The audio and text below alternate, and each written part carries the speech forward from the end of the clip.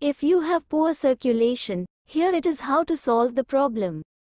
Poor circulation can be caused by various factors, such as sedentary lifestyle, smoking, high blood pressure, diabetes, obesity, and peripheral artery disease. If left untreated, poor circulation can lead to serious health problems, including heart disease, stroke, and even amputation. Here are some tips on how to improve circulation. Exercise regularly. Exercise is one of the best ways to improve circulation.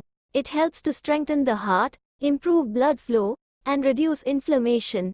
Some good exercises to improve circulation include walking, jogging, cycling, swimming, and yoga.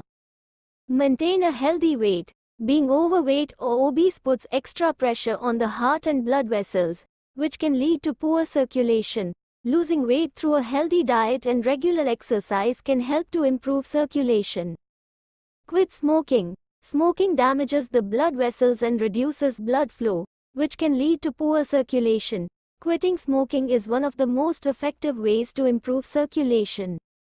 Eat a healthy diet. A diet that is high in fiber, fruits, and vegetables can help to improve circulation. These foods are rich in vitamins, minerals, and antioxidants that help to improve blood flow and reduce inflammation. Stay hydrated. Drinking plenty of water helps to keep the blood thin and flowing smoothly, which can improve circulation.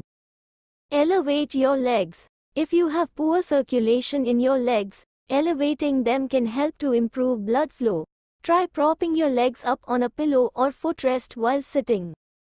Massage. Massaging the affected area can help to improve circulation. Use gentle circular motions and start from the extremities and work towards the heart. Compression stockings.